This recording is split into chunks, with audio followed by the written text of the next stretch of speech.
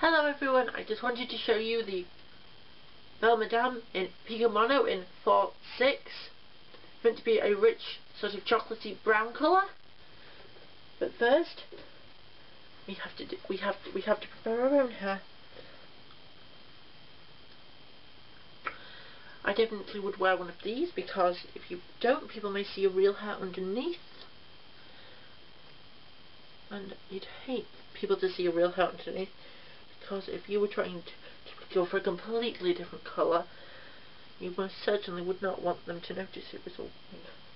So this is how it comes. This is the Belle Madame Picco Mono. It comes like this, and you lift up the flap. You pull it out like this. You have to remove it from its little netting. The netting moves like so. And now as for the wig itself, you have to, it should have a sort of front, like so, and you sort of have to adjust the tabs, like so. If you want it to be super stretchy, then I'd adjust the tabs like so. Adjusting the tabs like so.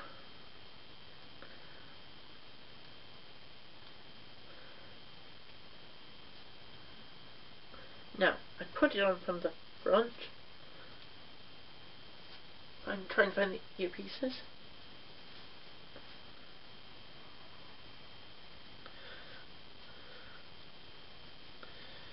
Now, you adjust the edges like so.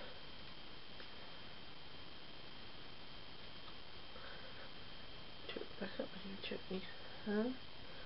Curling it absolutely perfect.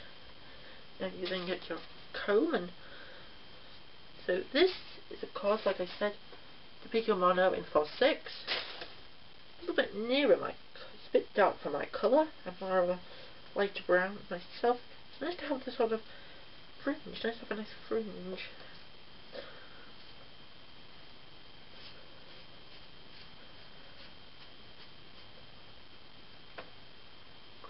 Although I'm not used to fringes, so I'll sweep it back a bit. Leave it at the back.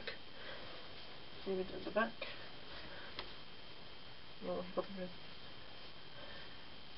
It's a wig, like so.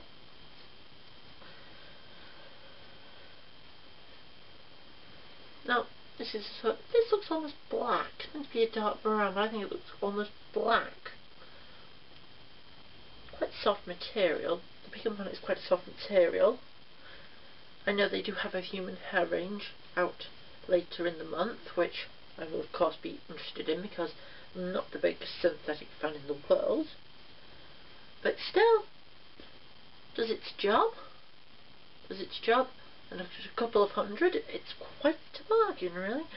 If you don't think people are going to notice, which I'm not really sure whether people would notice. But still, Picco Mono in 4-6 is sort of dark brown, near a black kind of colour. So I hope you like this wig, because for those of you with darker hair, which I think mine's getting a bit darker, I very much hope that this is something that will suit you. And I hope if you're interested in this, you'll check it out, because they have an approval service, so you can order it, and even if you don't like it, you can just try it, see what you think of it, and then send it back and change for another colour. Which I might go for a slight light. I might go for a slightly lighter, or maybe more lighter blonde, which I think I might be able to get away with. Okay, thank you for watching.